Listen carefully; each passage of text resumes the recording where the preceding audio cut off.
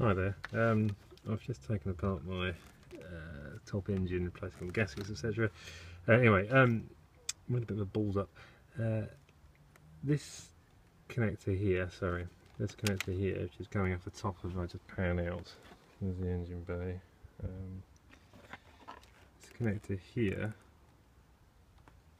runs up here and plugs into this thing, which is on top of the injectors. There you go. Lovely.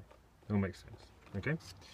We then go to the other side and we find the same one. Now, I'm embarrassed to say that I just don't know where it goes. We go up here and you think, well, obviously it'll go into the same side.